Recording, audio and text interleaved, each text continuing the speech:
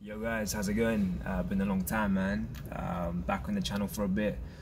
I've been away traveling, so haven't had time to kind of make some videos. You might have recently seen my S2000 on Ricky's channel over at Living Life Fast. That was fun, but the comments on that video were freaking hilarious, man. I might have to do a separate video, separate reaction video to those comments. Like, I was on the floor creasing when I read half of those comments.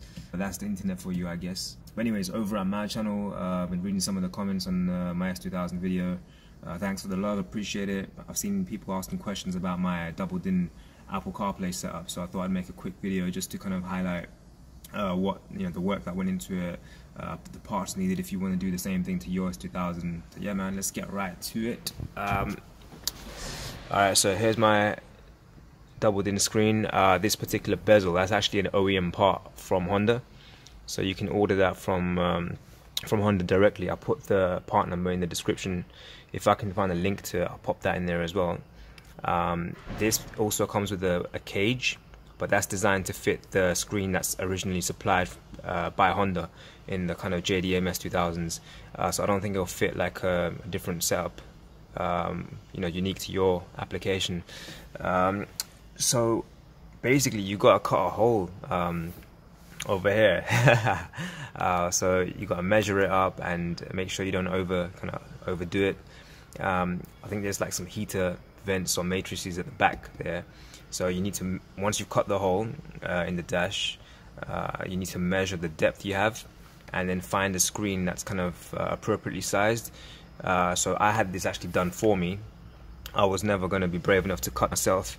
I'm sure there's tutorials on YouTube and the S2KI forums on how to do that if you want to go into proper detail, but I'm just kind of giving you a quick overview of what goes into it. So yeah, you got to cut the hole in the dash, measure the depth, and pick the right screen. They picked an Alpine Apple CarPlay screen for me, which is quite handy. They actually wired everything underneath the center tunnel. The cable comes out of here. Hold up, I'll show you this. They put a little grommet there where the cable comes out, so it's a nice little clean job. You can kind of yank the cable and tuck it back in as needed. So my phone kind of sits here, hooked up to the CarPlay, and I've got a Waze on here as well, which is quite sick when you're navigating. But there you go, Waze comes up, and then music. So yeah, it's quite a clean setup. Over here, where the original single-din stereo was, I've got a set of Defi-din gauges. If you don't want to see them, you can hide them, and if you want to look at them, I think they're cool. Just leave it open. Some people have the gauges up here, but I think it looks a bit cluttered, so I wanted a clean, kind of driver-orientated setup over here. So yeah, man, that's basically it, really. There's also a mic up here. I don't know if you can see that, which is wired again through here. It's a very discreet. That is hooked up to Siri, and I can make my telephone calls as well from there.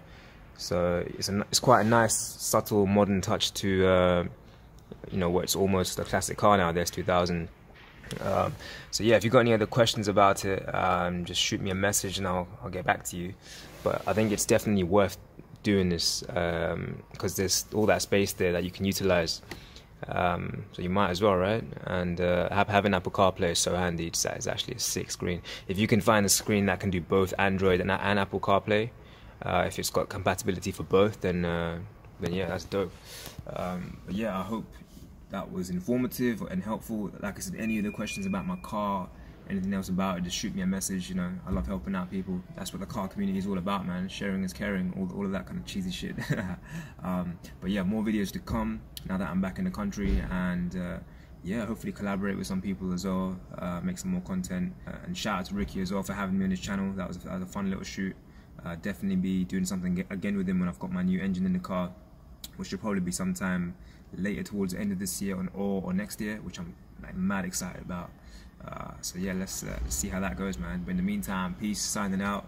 Catch you guys in a bit.